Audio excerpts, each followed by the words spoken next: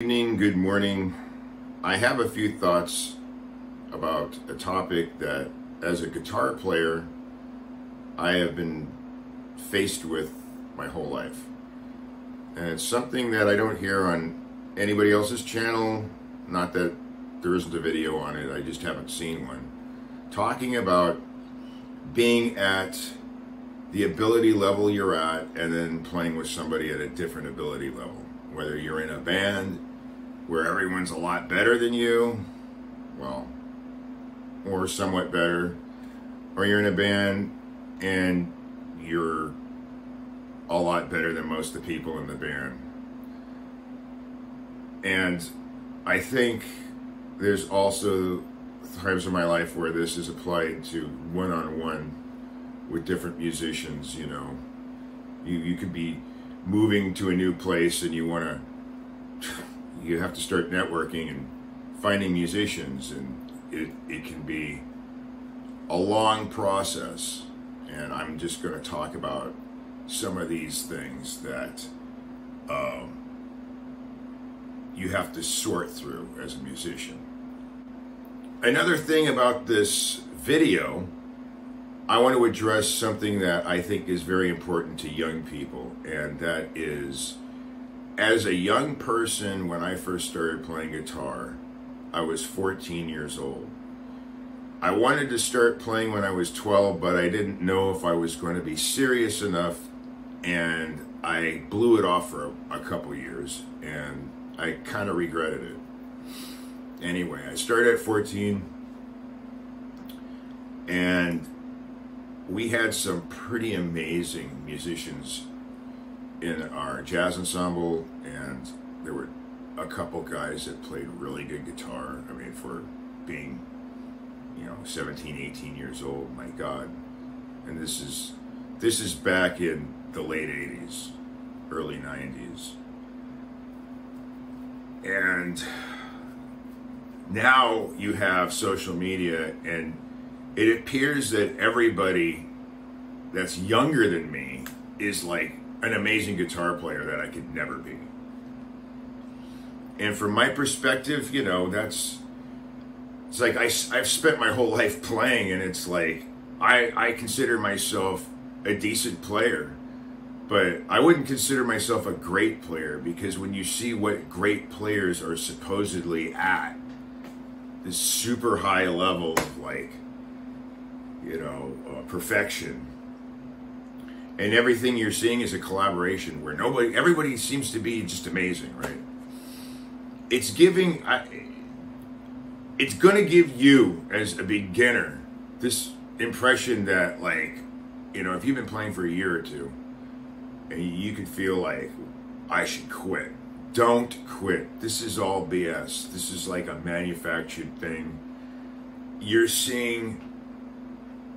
literally, how many billion people are on the planet? You're seeing like the top, 1,000, masters of their craft, heavily edited, and you're seeing it just completely, even those guys make mistakes. If you were in their room just watching them jam through an amp or something, they're not perfect. But some of these guys have editing fetishes where they just go so beyond what reality could give you live on stage, in their room with software and editing. It just goes on and on. So don't look at it like that. I've been playing guitar for, over 30 years. And I didn't feel like I really was enjoying what I was playing until between my 5th and 7th year of sticking to the instrument. And if you really, if you're I'm just an average human being, and if you're an average human being, don't quit. It's just that you gotta put a lot of effort into it. I practiced I practiced, maybe, between 4 to 6 hours a day, where I would call it real practice, while I was going to art school. I wasn't even doing music, and I was just blowing everybody off. Just, you know, you can go out and get, you know, hammed out of your mind every night, or go to the bars and all that, or you can go once in a while and keep your craft together. I mean, just I don't know how people do it with all the distractions now with their phones and you know, everything else in life, and you know, having more and more debt, and you know what people go through now. But you know, if you can manage to be interested in guitar long enough to stick with it, you know, you will get somewhere with it, and it's all up to whether or not you can, you know, you can have some kind of willpower and some kind of schedule for that. Moving on. Now we get to the part where we're playing with other people. When you're a younger player, I'm going to get through the younger part, and then I'm going to get through the older part, and then you guys can understand where this is going. So when you're a younger player and you get out there, a lot of guys just, you know, they've been doing it longer. And with me, I could hold my own with rhythm guitar and, you know, riffs, and I had my gear, and I was like punctual, and I would show up, and at that time I played with a lot of older people. I wasn't a very good player, in my opinion. I could play lead, but not like I wasn't like anything to write home about at all. And I could, you know, figure out the songs. I didn't know theory yet. I was just an ear player at that point, like my 20s. And I just have to have some caffeine. But I did what I had to do, and I had, you know, some tact of mind not to.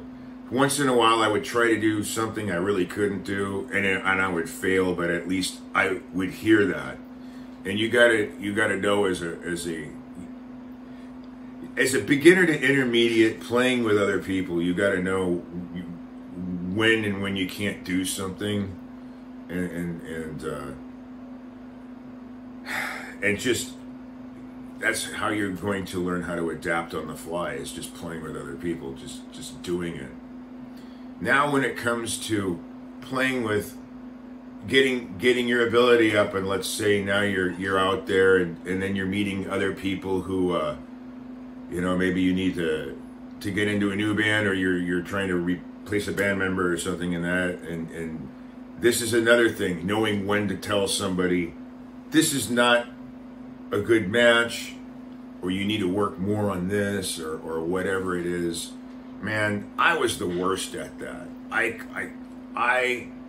would wind up really screwing myself and trying to help people when I should have just said, hey man, you gotta go and get your ass practiced up, and then do this later. And people don't want to hear that. And this is probably the pinnacle of the video. Is okay. So in closing, young players starting out, don't get discouraged. Stick to it. At least get through 3 or 4 years before you decide that maybe I can't do this. I mean, there are some of us out there that, like, the ear and the muscle coordination and the rhythm somehow just can never get connected. I have a friend who, he's really talented at his day job. Man, does he make money. But I mean, his dream of being a decent guitar player, it's just never going to happen. And you know, it is discouraging. But if you got a good person who is having a hard time, and maybe, you know, is willing to listen and just do what they need to do on the side to get better, you know, it's totally okay to, if you want to volunteer your time to help somebody like that. I'm just saying, though, for these other people that are just, you know, narcissist and crazy, you know, keep them far away. But those are my thoughts. Have a happy playing day, or whatever the hell, you know, whatever floats your boat, you know. If you're a part-time guitar player, have fun. If you're really diehard, you know, cool. Anyway, see you later.